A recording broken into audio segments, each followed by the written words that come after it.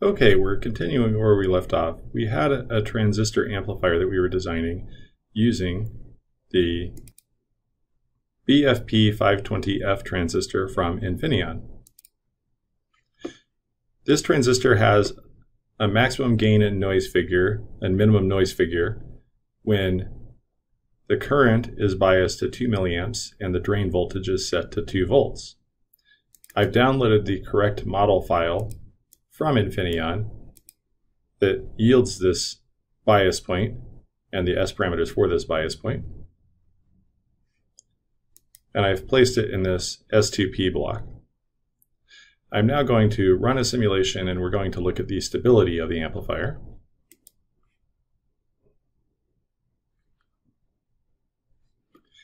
Here I've plotted the mu factor, or the Edwards-Sensky stability criterion, that says that if mu is greater than 1, the amplifier is unconditionally stable. You can see here that mu is less than 1, and so the amplifier is potentially unstable. I'm going to add a resistor in order to stabilize it. Here I've added a 60 ohm shunt resistor on the output side of the amplifier, and I'm going to rerun the simulation and we'll look at mu again. After running the simulation, you can see that mu is now greater than 1 at all frequencies. And so we can proceed with designing the matching network for the amplifier. Before designing the matching network, we need to decide whether the amplifier can be considered to be unilateral or bilateral. If it's unilateral, it means that the signal only flows well in one direction, from input to output. If it's bilateral, then there's some interplay between the output and input. We can use the unilateral figure of merit, shown here in the Guillermo Gonzalez Microwave Transistor Amplifier Design textbook, and we can calculate an inequality that will tell us if the amplifier is unilateral or not. In this case, if the amplifier has more than a few tenths of a dB of this parameter 1 over 1 plus u quantity squared, or 1 over 1 minus u quantity squared, then we know that the amplifier is going to have to be treated like a bilateral amplifier. Here I've taken those criteria and put them in this table, and you can see that around 1 gigahertz the criteria is around 0.4 dB. This is most likely going to be enough to cause us a headache when we try to match the amplifier, and so we're going to have to consider the amplifier to be bilateral. If an amplifier is bilateral, then we can do a simultaneous conjugate match following the procedure shown here, where we calculate a simultaneous source and load reflection coefficient that would result in the amplifier being matched at both the input and the output. We calculate B1, B2, C1, and C2, and then plug them into our formulas for gamma MS and gamma ML.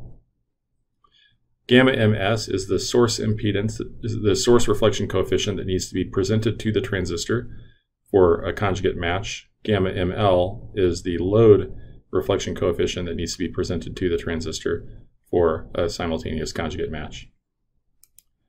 We can write equations in ADS for B1, B2, C1, C2, gamma MS, gamma ML, and then we can convert gamma MS and gamma ML into impedances. And we can match from 50 ohms our source and load impedance to these impedances, respectively at the source and at the load, in order to achieve our simultaneous conjugate match. For this particular transistor at 1 gigahertz, this means that we need to match from 50 ohms to an impedance of 13.6 plus J 168.0 ohms. And at the load, we need to match from 50 ohms to an impedance of 18.3 plus J 46.7 ohms. I'm going to design a couple of matching networks that will achieve these impedances right now, and then I'm going to put them in the schematic.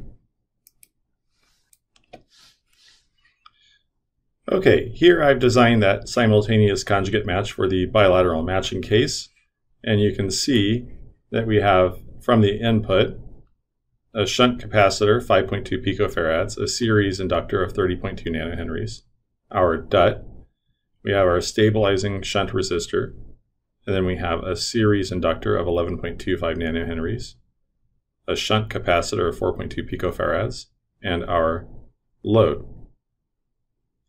We can run the simulation, and we can now see that the device is well matched at 1 gigahertz, which was the intention, and it is achieving a gain that's close to the unilateral transducer gain max at 1 gigahertz. This again implies that the matching networks are both tuned very well. So the objective here is achieved. We have an input match that meets the goal of having a good return or a good reflection coefficient, an output match that has a good reflection coefficient, and we have a gain that's approaching the maximum unilateral transducer gain. Now, this can be further optimized to perhaps have a wider bandwidth in the match by adding more elements to reduce the quality factor of the matching networks. We can also try using transmission lines instead of lumped components to achieve the same match. Those are all things that you can give a try in your own practice.